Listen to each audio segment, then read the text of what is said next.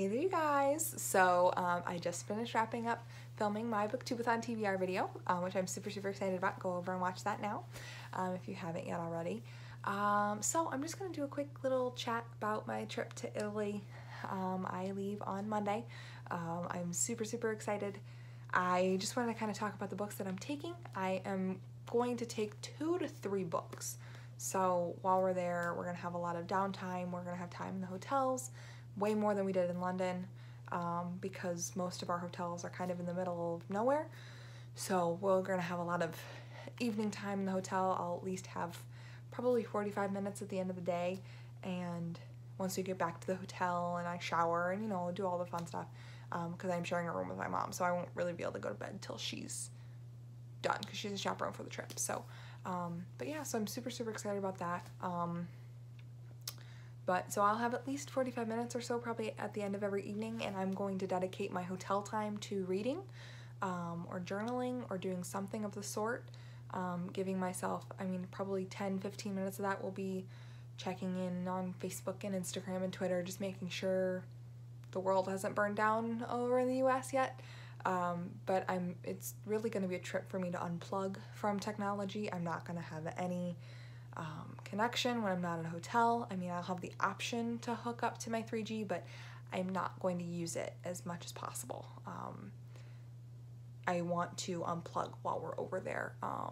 Obviously I'll be taking pictures, and I will still be on my phone, but it will not be in the capacity I normally would be. I downloaded a bunch of Netflix movies and TV shows and everything onto my phone. That way, when we're on a bus or we're on the plane or whatever, I will be able to sit and watch a movie or watch an episode of a TV show or whatever. But when I'm in the hotel room, that's going to kind of be my dedicated time to read, because I can't read on a moving vehicle. I get motion sick. I'm going to try and read on the plane, but I don't know if it's going to be able to happen.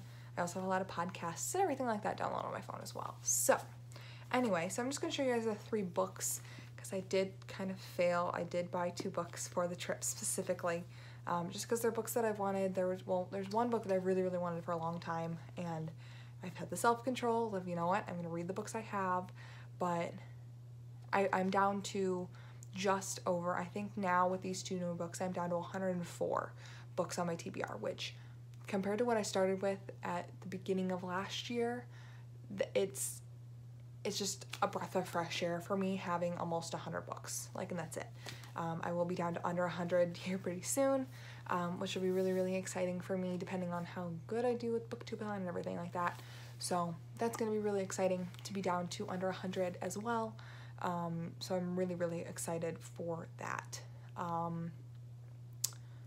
So anyway, one of them I've had for a very long time. The other 2 books I just purchased from Amazon. One of them I found while I was at Barnes & Noble the other day. Did not purchase it at Barnes & Noble. I ordered the hardcover edition, because all of the Barnes & Noble books, like the copies they had, were kind of beat up a little bit, so I wanted a nicer version.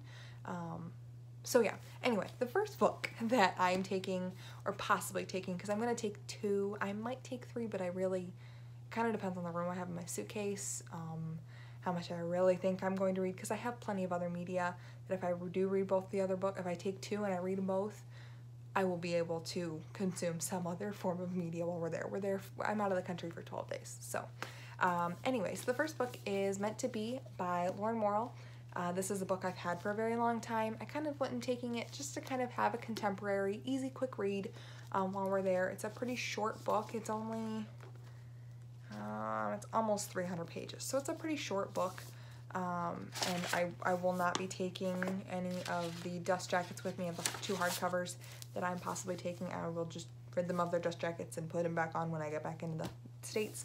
But yeah, so just kind of a quick contemporary. The first book that I ordered is Delirium by Lauren Oliver.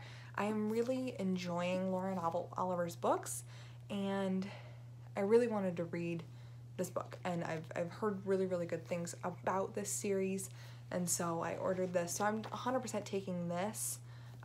It's just a matter of the second book or if I'm taking all 3 with me. So I am definitely taking this book. It's gonna probably be a pretty quick read for me, so I'm really looking forward to getting into this and probably after I finish that caving and buying the rest of the series. And then the book that I had never heard of until I was just browsing Barnes & Noble was Royal Bastards by Andrew Schwartz. And so I'm obsessed with the TV show Reign right now, which is about Mary Queen of Scots, who reigned in the 15th century, 16th century, somewhere around there. I am obsessed with that show right now, and one of the characters in that show is Bast, who is Bash. He is a bastard.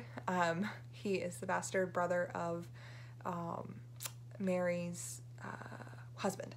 So, and there's, you know, drama. It's a CW show, so there's drama and folds, whatever. And I'm really, really interested in royalty and bastards and just kind of royalty in general. And so when I read the synopsis of this, it was really, really intriguing to me. And so I decided to order this and pick it up. It's right now, I think there's 2 books in the series. I think it's a trilogy. But so there's 2 books out right now. The second book just came out. So I plan to read the first book and then order the second one and then get the third one when it comes out next year sometime, or late this year. I think it comes out early next year. So yeah, this is my other option for that. And 2, it's just so simple, and it has, I'm so glad I ordered the hardcover because it has a map. It has a map in the front and the back, and I'm super, super excited about that because that's something I love in books. But yeah, and then I ordered these for both my mom and I around Christmas time this year, and it's a Travel the World journal, so this is kind of what she and I are both taking. It's kind of our travel journal while we're there, because we both want to start traveling a lot more, and now that we've both, after this trip, we will both have gone out of the country and visited 3 countries outside of the US together. And so I'm really excited to actually journal this time. London, I'm really sad that I didn't journal while we were there, because now, like, looking back, it's 2 years later and I remember the big things that we did, but I don't remember specifics of what we were there and what we did every day. So I'm really looking forward to actually journaling this year and kind of keeping an exact tally on what we did every day and what I enjoyed, what I didn't enjoy, what places we visited, everything like that. So that's kind of my talk for Italy. I'm finishing packing, you know, getting all that stuff set up. And yeah, so I'm super, super excited, and I will be gone for 2 weeks. I will be away from everything. Not that you guys will really notice because I don't post much anyway. But yeah, so anyway, I just kind of wanted to let you guys know what books I was taking with me to Italy and Paris. And yeah, so that's, I guess, it for this video today, guys. And I will obviously do some form of a haul of all the things that I'm going to buy while we're out of this country, and fill you in on what I read. And I will probably do a wrap-up after Booktubeathon, seeing as it hits the week I get back. So I will probably do a wrap-up at the beginning of August, talking about, I'll probably do a video about Booktubeathon in general, and then I'll also do a wrap-up about Italy, the trip in general, and kind of haul the things that I got and show you all those things. I do plan on getting a couple books over there in Italian, which will be amazing. Even if it's books I can't read, just getting, if I could find Anne of Green Gables in Italian, that would be amazing, but I doubt they're gonna have that book since it takes place in Canada. So anyway, that is it for this video today, guys, and I will see you guys all after I get back and after Booktubeathon. Bye!